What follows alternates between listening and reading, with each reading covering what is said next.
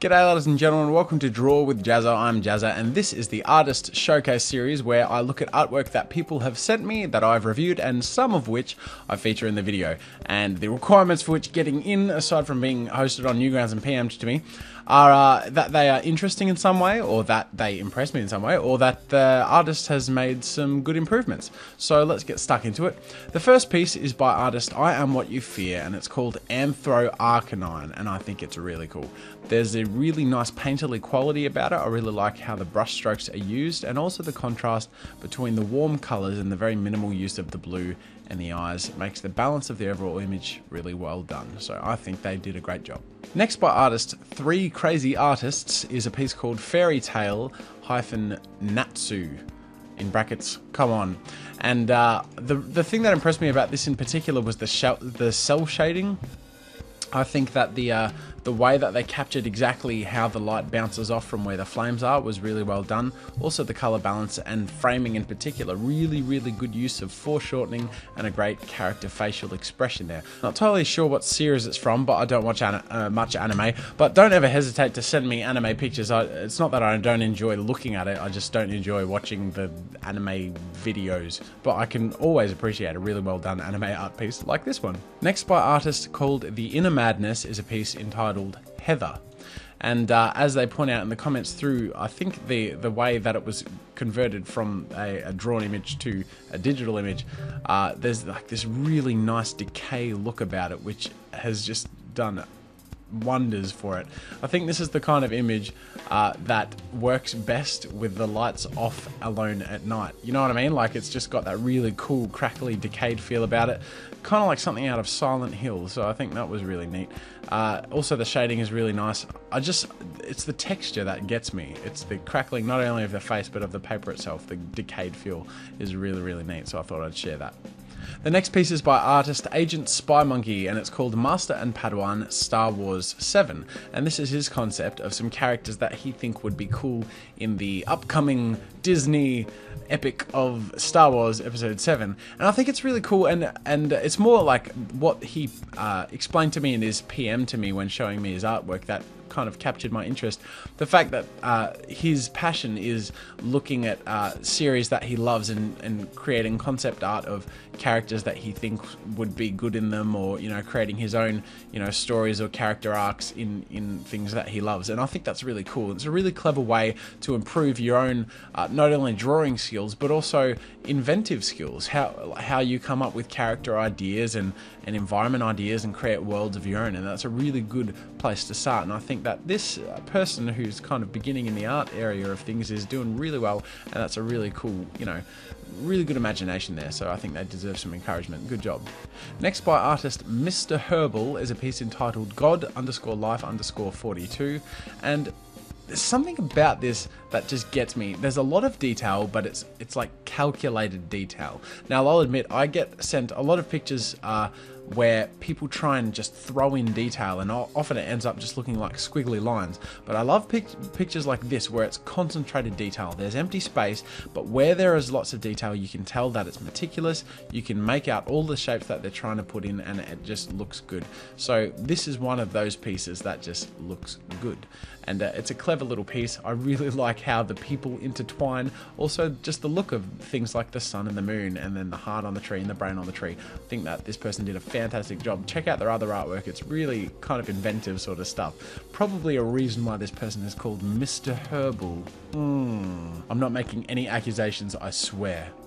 Next by an artist we've featured on here several videos ago is A. Stikolnikov, and the picture is called The Meat, and this is another one of those pictures that just in such a simple, efficient way just does it right. I can't even explain it. It's so simple, but just so aesthetically just awesome that I can't even explain it. Again, one of those pictures that you need to look at in the dark alone at night, where I don't know, I love pictures that you look at and you feel something instantly. It does something, and this is one of those pictures that makes you feel watched, that makes you feel surrounded.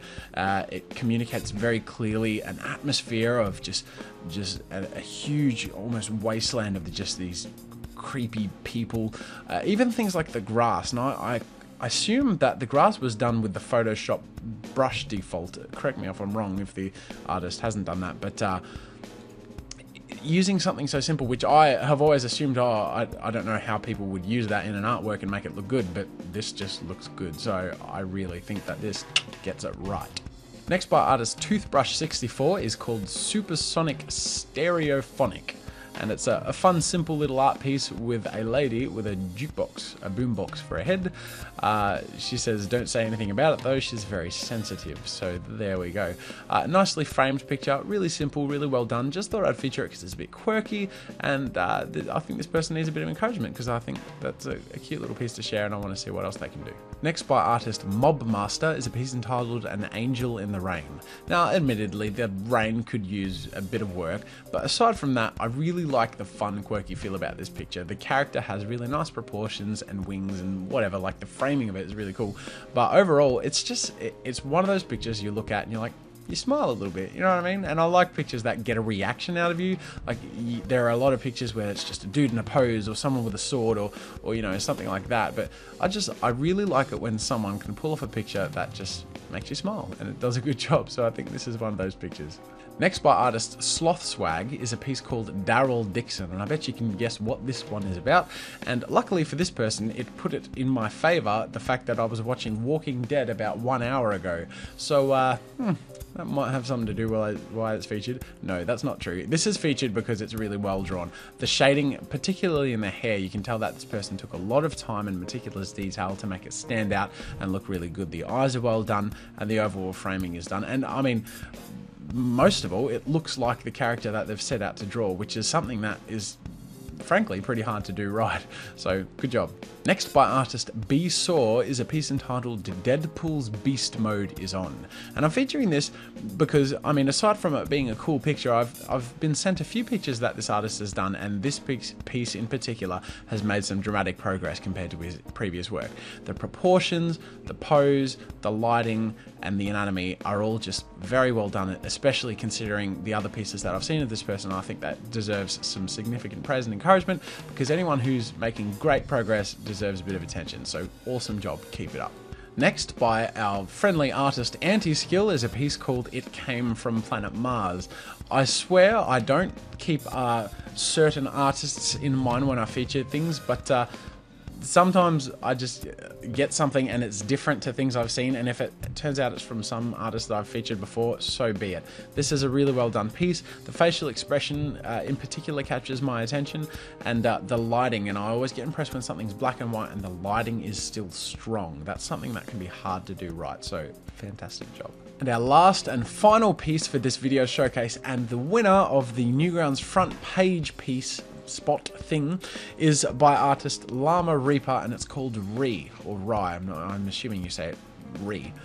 And I just have nothing but praise for this picture. It is just a standard above most of the things I get sent. It's just incredible. It almost, that painterly style, the way the texture and the strokes kind of look, it almost reminds me of Bastion, you know, that some of the art from that game. And maybe it's just the pattern of that rock thing that he's holding onto. But overall, the colors are incredible. The background and the golden meadow is amazing. It's just, I have nothing but praise for this image. It's fantastic. And most of all, the other artwork that this person has, go look at their stuff. Seriously, I've added them to my favorite list along with this picture, and I think you should too.